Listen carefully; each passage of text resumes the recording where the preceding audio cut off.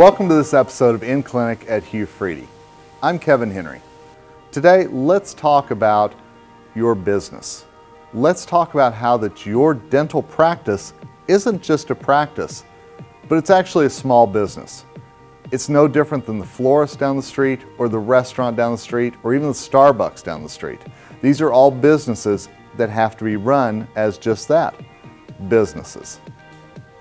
In his 13 years as managing editor for Dental Economics magazine, the one thing that I learned, one of the biggest mistakes that practices often make, is not viewing themselves as a small business.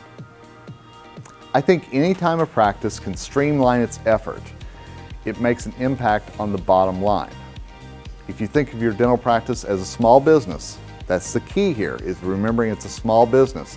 Any business gets better when it learns to work smarter, not harder. In my opinion, this includes the handling and the reprocessing of instruments.